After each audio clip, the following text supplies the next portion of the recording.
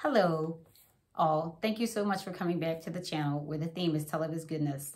And I'm reading a book called Daring to Hope by Katie Davis Majors, where she says, the title is Daring to Hope, Finding God's Goodness in the Broken and the Beautiful.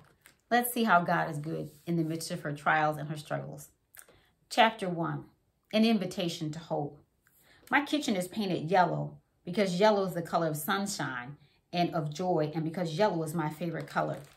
It is never quite as clean as I want it to be in here, and as I stand in the after bedtime quiet, my eyes follow a trail of red dirt footprints across this floor that is supposed to be white, and tears of gratitude begin to well. My mind filled with beloved memories, so many memories that are beheld here. This kitchen, this is where I serve. Many days this kitchen is where I live. The window above the sink looks out over the backyard, all the way to the garden, where the corn climbs high and children hide among sunflowers and sugarcane stalks. It looks out at the mango tree that my girls often hang from, all happy and limbs flailing as I pretend I'm not worried that they will fall. I have a baker's dozens, I call my own, little girls who are turning into young women more rapidly than I would like. Each one knit into our family by the impossibly beautiful, impossibly hard miracle of adoption. I stand at this window, sometimes for what feels like the majority of the day, and wash dishes and rinse vegetables for dinner and sing worship. The back door is next to the sink, and children trail in and out, their endless questions and loud laughter and muddy footprints filling our home with joy. It sounds rather magical, doesn't it? It can be. And sometimes it isn't. Children bicker, and this mama loses her temper, and the bread burns in the oven, and things can unravel quite quickly. These counters, nicked and crumb covered, the sink one side piled with dirty dishes, they could tell some stories. They've seen my joy as I gaze out the window at my laughing brood and raise my soapy hands high in praise. They've seen tears fall in defeat over seemingly helpless situations as I peel a pile of potatoes and recite psalms to calm my heart. They've heard my tongue zing words of exasperation as another child yells playfully through the house, and my whispered repentance later as I beg God to make me into the mother I long to be. These yellow walls have held late night laughter with dear friends and early morning remorse over broken dreams. They've witnessed confessions and achievements and the prayers of so many aching hearts, including mine. This kitchen is where I returned in defeat the night I came home without the 4-year-old foster daughter I had fought for. Sweet friends gathered around my daughters and me to make supper, and their silent labors meant more than words. I remember our first Thanksgiving prepared in this kitchen, my mom pulling the stuffing out of the oven, kids dancing happy, and people, oh, so many people, spilling joy to fill this small space. Here we've played too loud music and danced as we washed piles upon piles of dishes. Here I set foster babies on counters next to casseroles for neighbors. Here in this same kitchen, I've stood exhausted in the wee morning hours to whisk high-calorie milk for people clinging to life. And I've cried out for Jesus to save them. I stand here and let the memories flood my heart. In my mind's eye, I see little ones sitting on counters, watching me bake it, eagerly waiting to stick their fingers into whatever it is I am concocting. I hear the pitter-patter of little feet over the bubbling of the coffee pot and the excited voice of my littlest as she announces that the chicks have popped in the first light of the morning. And I feel the way God's mercy has washed over me in this place. I see hundreds of cooking lessons, little bodies crowded around a big pot, eager for their chance to measure, to pour, to stir. I see birthday cakes, as many cakes frosted and decorated with butterflies and flowers. I smell whole wheat bread, warm and rising in the oven daily, and I marvel at how he has been our daily bread. I think of people, all the people who have filled this place over the years. Through the conversations and prayers and comfort of this kitchen, homeless mothers have found their way to better lives. Children have been healed and have become whole. Friends have found rest, and people I have loved me right back. People have known the Lord in this place. I have known the Lord in this place.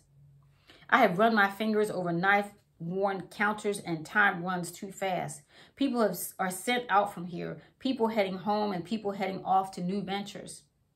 One day, these girls, too, will head into their own futures. It's almost too much, this passing of time, the dying of dreams and the budding of new ones, the growing of babies into children and children into women and hearts to maturity. And I cry because I want to hold it all forever, the Lord's goodness in this place. I have laughed here. I have wept here. I have created here. And yes, I have prayed here. And in this place, I have known him more. I haven't always done it right. And some days I feel I haven't done enough. I haven't been enough. But I know that he has. He has. Directly above the oven are painted these words of Acts. They broke bread in their homes and ate together with glad and sincere hearts. And the Lord added to their number daily those who were being saved. This is my deep desire. I know it like I know my own breath. Time passes and these people will go, heading off to new places and new features. I know it like I know my own breath. Time passes and these people will go, heading off to new places and new futures, and only he will remain. I serve meals in this kitchen, but I want to serve what really counts. I want to offer all who pass through this place the living bread, the only food that truly fills. My eyes find the trail of footprints leading to the door, and through bated breath, I ask it, beg it, Lord, if I could just have one thing, could I serve them you? 10 years ago, I moved across the ocean from Tennessee to Uganda, full of something that I thought was hope, but in reality was more like naive optimism. If you had asked me then how the Lord might most deepen my relationship with him, I would have had all kinds of answers. At the old and wise age of 19, I thought I knew some things. I was going to give my life away for Jesus. I was going to change lives by teaching people the gospel of Christ and helping provide for their basic needs. God was going to use me. I was going to be the answer. I did not know that the beauty that would fill me in life poured out from him, the joy of calling little ones daughter and pressing into him to learn what that really meant, the exhilaration of true and undefiled worship in a sea of people who did not speak the same language but worshiped the same God, the thrill of witnessing a life change due to basic and simple provision of such things as medical care and nutritional assistance. I did not know the pain that awaited me on the other side of the ocean or the other side of humility, where I would recognize just how little I had to offer. I did not know that a baby girl would call me mommy for years and then I would have to give her up. I did not know that I would carry the responsibility of looking into a mother's face and telling her that her child was not going to live.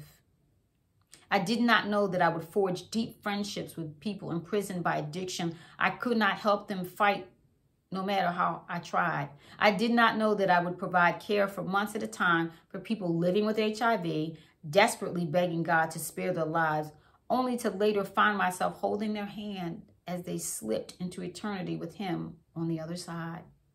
And I did not know that in the middle of much pain and grief and loss, I would experience a joy and a peace that far surpassed human understanding. Reality would shatter my optimism, but I would realize that my positivity was only a cheap substitute for true hope anyway. The Lord would take the darkness and make it my secret place, the place where I knew him more intimately and deeply than I had ever fathomed possible. In the middle of the hurricane that surrounded me, I would experience a true comfort so deep, so clear, that it simply could not be denied. It was Jesus. He was near. In our pain, he is near. During sleepless nights and the death of friends and the breaking of families, Christ is all that remains constant, and he is the only one who is sufficient. He holds my hand. He cups my face. He is so near, and he whispers of a day when the pain is gone and I can fall on my face and worship him forever. Over the years, my packaged faith of all the right and wrong answers has been enveloped in a personal touch from the living God. My grief was his grief, and my joy was his joy. In the darkness, I knew him and he knew me. In the midst of pain I would not have chosen, he was real and undeniable and true. When life was not what I expected, where hope was not what I thought, he carved a space in my heart for him. This didn't make the pain easier.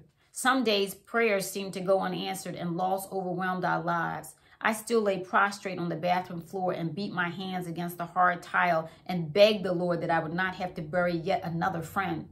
I still cried tears that threatened to take my breath away as I realized the depth of the suffering of the people around me, grief that would never end, not until Jesus comes back.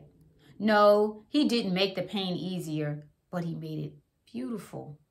He held me close and whispered secrets to me and revealed things about himself that I had not yet known. He scooped me into his big loving arms and held me in tenderness unlike anything I had ever experienced.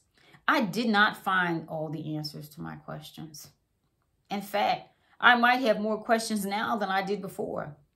But I have found deep intimacy with the one who formed me and knows my heart. He has taught me his secrets in the darkness. He has taught me true and unwavering hope in him. Truly, this life is a far cry from the picture-perfect one I once imagined with a few kids and a white picket fence.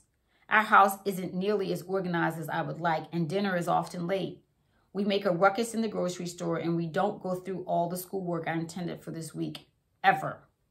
We are late to church, and sometimes we get there and one doesn't have shoes and one forgot to comb her hair. We can be a bit of a mess, but we have a God who makes up for all we lack, a God who promises beauty for our ashes and streams in the desert and grace for today. And I feel as though he's given me this promise. These days are sacred. God is good to us here and now, working all for our good, and he is daily peeling back the scales, opening my eyes to see. It's not what I once imagined. It's better.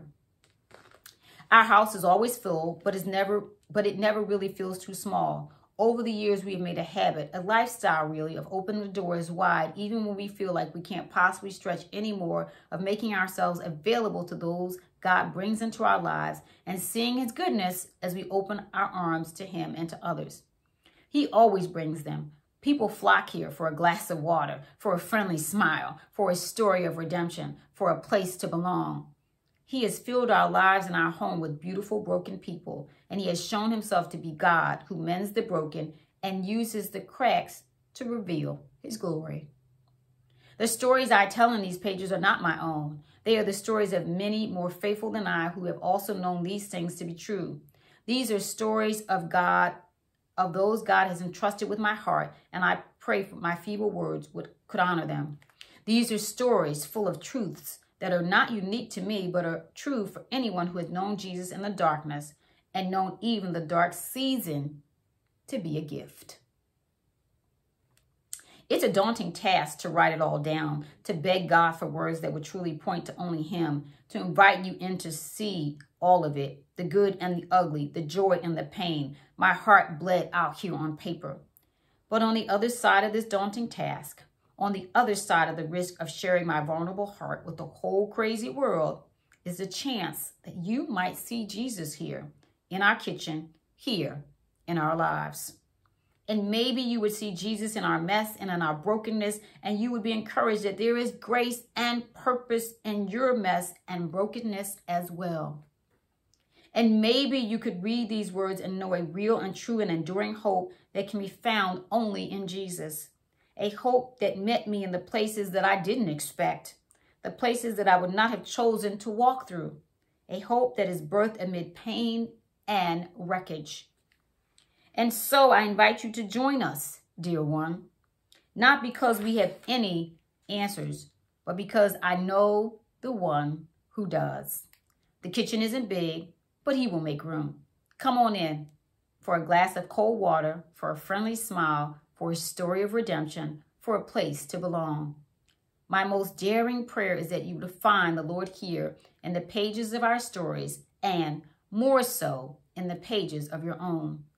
He has been my companion in the most devastating trials and greatest joys. His deepest desire is to be yours too. The end of chapter 1. Daring to hope.